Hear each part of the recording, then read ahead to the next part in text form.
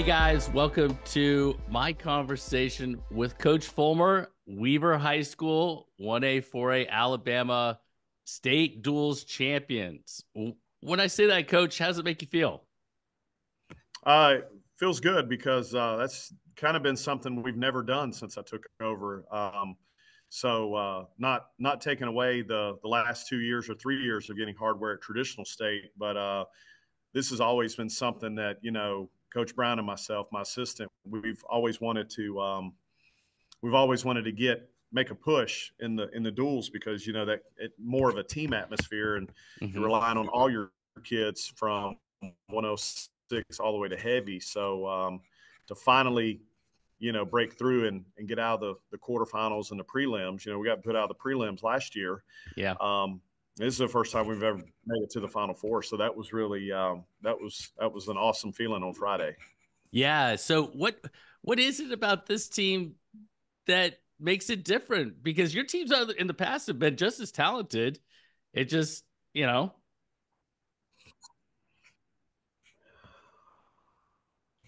did you hear me? Um, I don't know. Yeah, I can hear you now. Okay.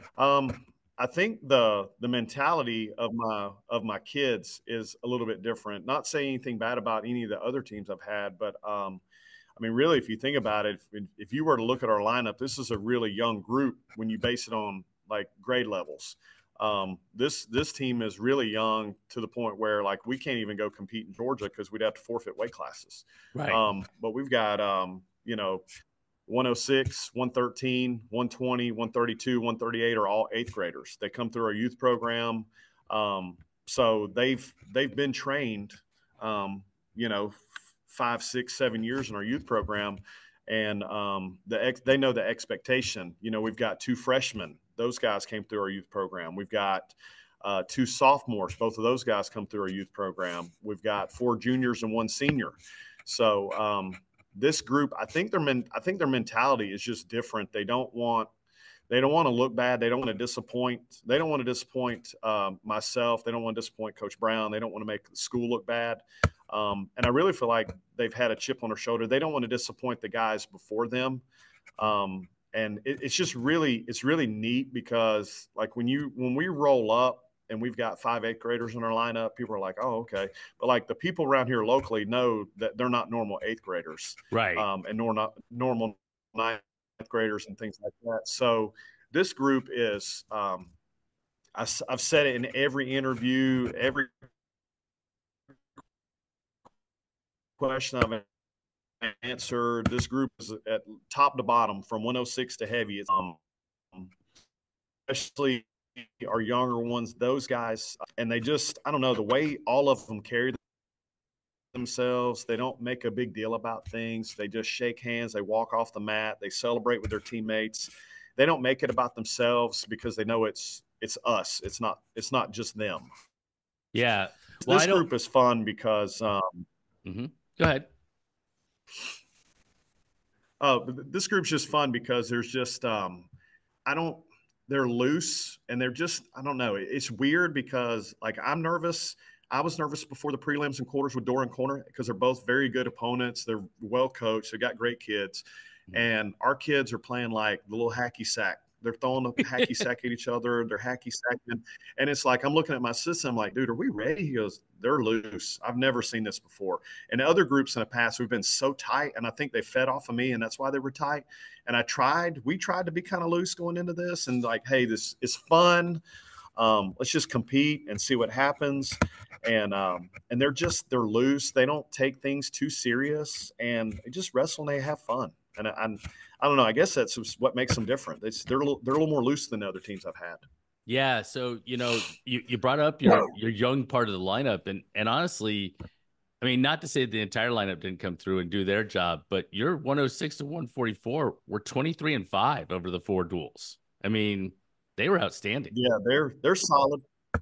Yeah, they're solid. They just been that's the group that primarily has been in our youth. So they've come through our youth program and the expectation. The other guys, they know what's going on. Thank you. The other guys know what's going on. They just some of them come through the youth and some of them didn't. So it's a little bit different for them. As far as they didn't have that training in the youth, far as the knowledge of the sport and the technique and things. But yeah, this group, top to bottom, they're fun. They're stressful at times because they're young, but they're a lot of fun to coach. So is it how much of an advantage is it to have like a 6 pounder who has 3 falls, then a 20 pounder who has 4 falls, 38, 57, 65. They all went 4-0. They were spread out. That's got to give you a lot of flexibility within your lineup. Yeah, I'm gonna be honest with you. I think this may be like the first year when we wrestled Dora. We had a possible option or matchup we wanted, but everything worked out like we wanted. So obviously we didn't have to do anything, but we didn't bump anybody. This was our straight 14, and we wrestled them because I think in the past, Coach Brown,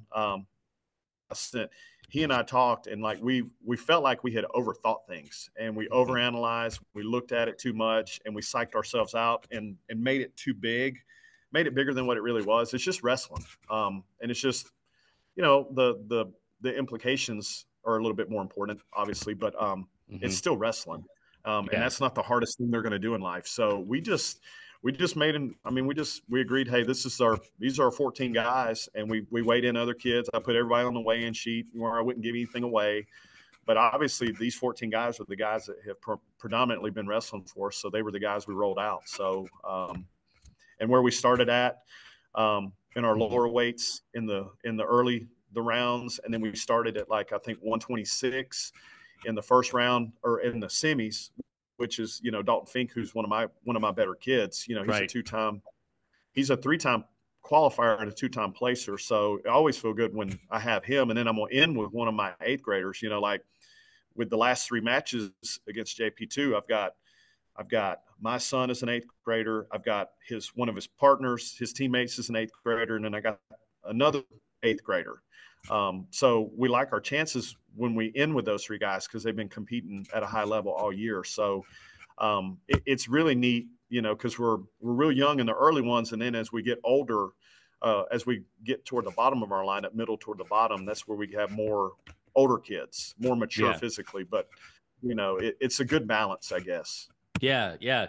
Was there a moment in that finals match when you were like, this is going the way we want it to go?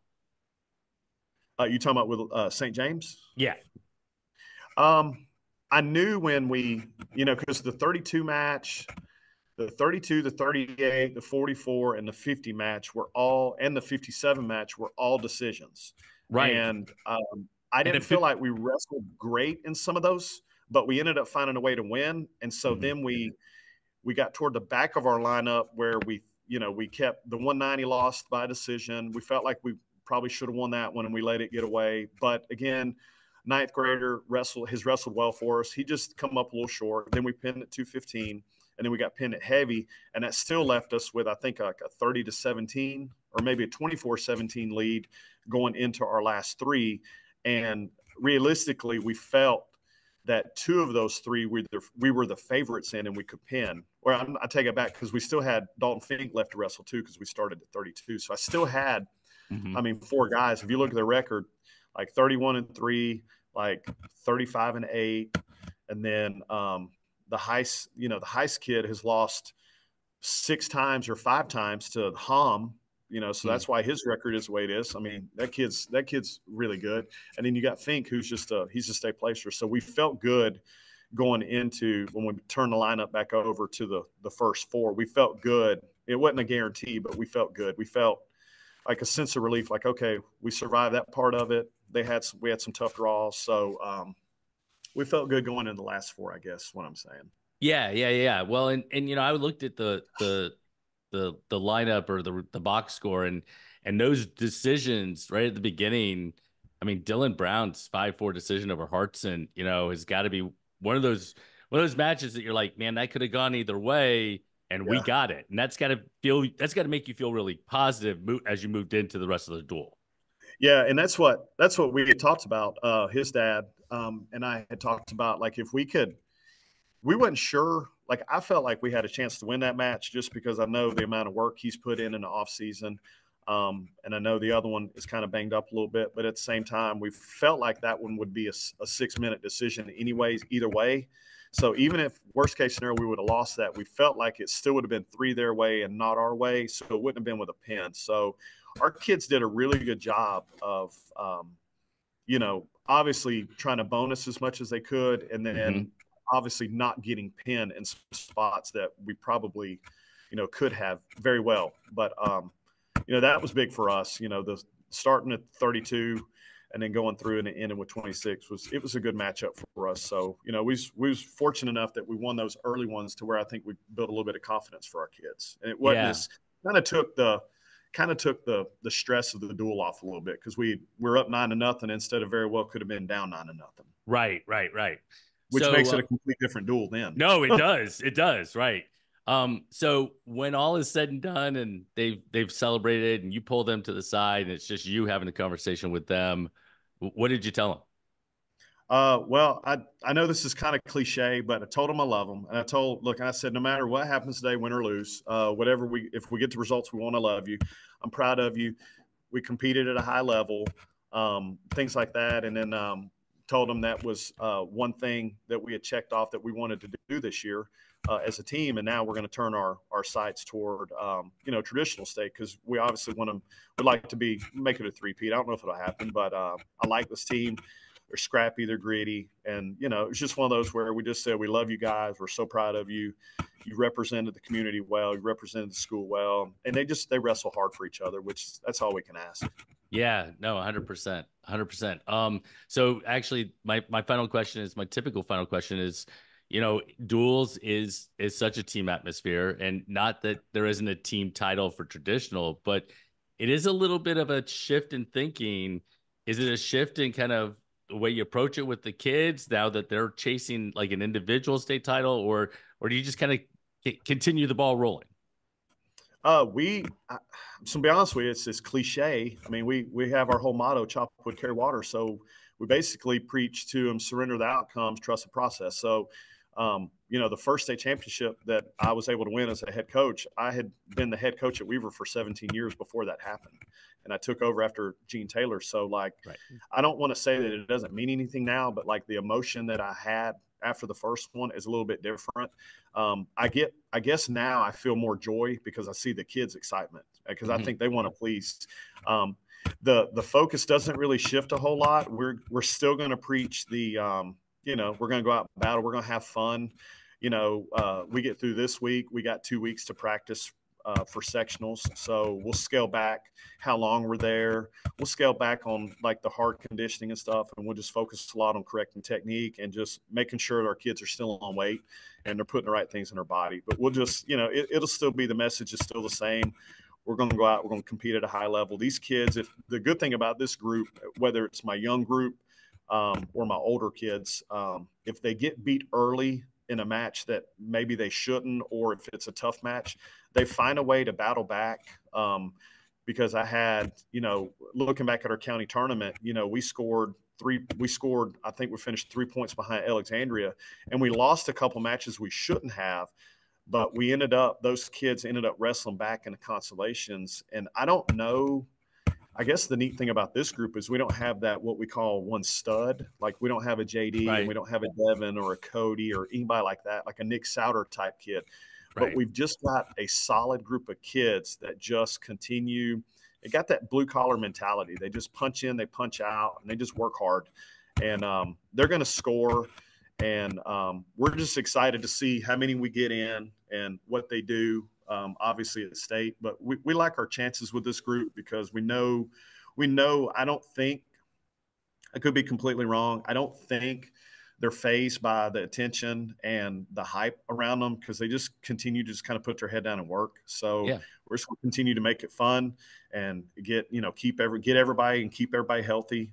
And hopefully we peak again at the right time like we had the past couple of years. Well, congratulations on a great run, Coach.